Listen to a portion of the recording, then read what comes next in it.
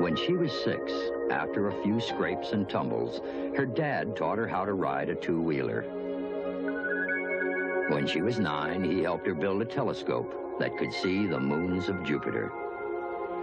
When she was 14, after a lot of giggling and giving up, her mom finally taught her how to hit a wicked two-handed backhand.